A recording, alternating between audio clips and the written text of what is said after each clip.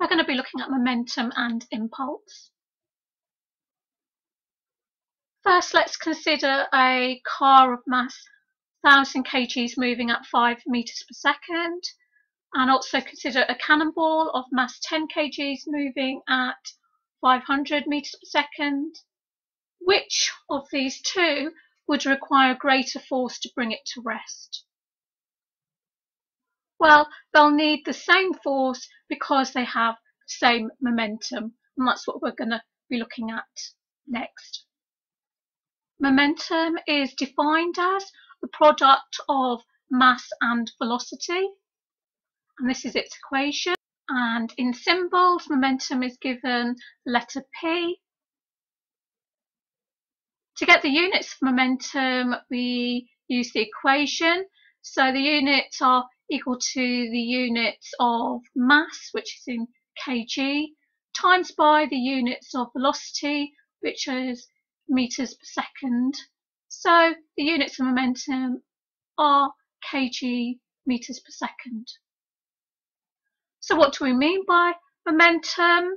Well, you can consider it as the unstoppability of an object. It relates to how much force is needed to bring that object to rest.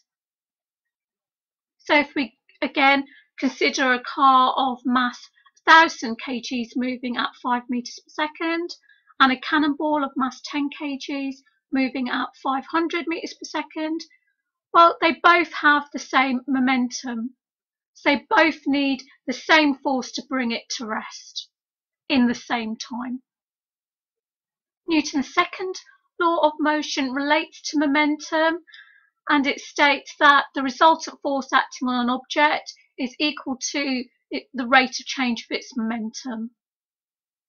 And we can express this mathematically by this equation, where we remember delta represents a change, so a change in momentum divided by the time taken. And it's important to note that the change in momentum is in the same direction as the resultant force. F equals ma is a special case of Newton's second law of motion, and we'll see how. So from the definition of momentum, it equals mass times velocity. So if we substitute that for momentum P into the equation for resultant force, we can say then the resultant force equals the change in mv divided by the time taken. If the mass of the object is constant, so it doesn't change, we can take it out of the bracket. So you can say F will equal the mass m times delta v divided by delta t. So the rate of change of velocity equals acceleration. So we can say F equals ma. And that is true when the mass of your object is constant. If you remember from Einstein's special theory of relativity, mass increases when an object's velocity approaches the speed of light. So then this equation, F equals ma, will not be valid.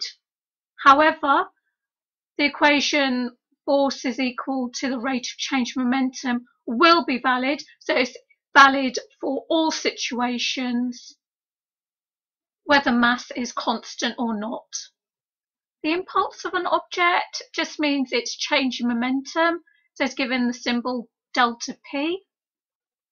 So if we go back to Newton's second law of motion, where resultant force equals the rate of change of momentum, so delta p is our impulse.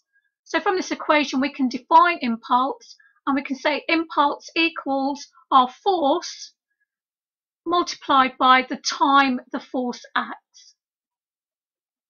Units of impulse are the same as the units of momentum, as impulse is change in momentum.